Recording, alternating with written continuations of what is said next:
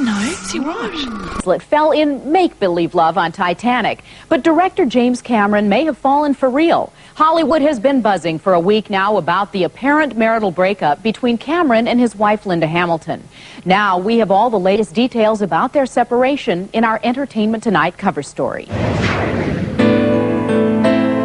For James Cameron and Linda Hamilton, the Oscars should have been a very happy night. But less than a month later, he was moving his belongings out of their Malibu home. He moved back into his other house in Malibu, just down the road.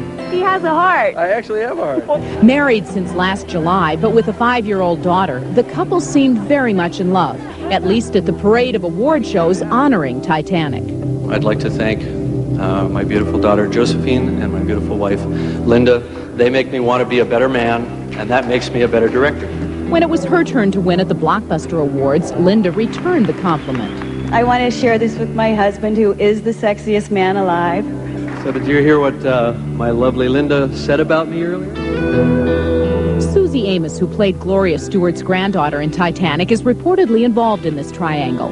A December 1997 Esquire magazine article said Cameron and Hamilton broke up during the filming of Titanic, and the director courted the Titanic actress. There was no question, based on conversations I've had with people on the set in Rosarita Beach, that they had an incredibly close friendship, relationship on the set of Titanic. Gossip columnists see a pattern here, since Hamilton and Cameron's romance began in 1991, while he was directing her in Terminator 2. It's a Jim Cameron film. When they got together during the making of Terminator 2, he was still married to director Catherine Bigelow, who was his third wife. Hamilton says before marrying him, she turned down at least one very romantic proposal.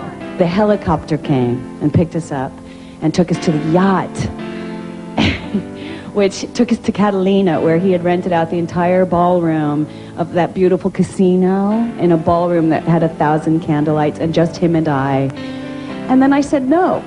Now, with Cameron's estimated $100 million Titanic take, the question is how much this short marriage is worth.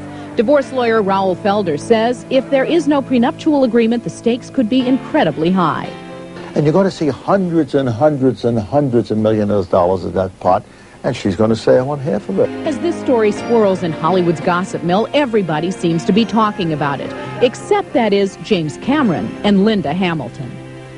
Either it's their way of saying that we collectively have no business knowing their personal lives, which is fair, or there's nothing to deny. Though we tried to contact Susie Amos on the breakup of James and Linda, as of our deadline, our calls had not been returned.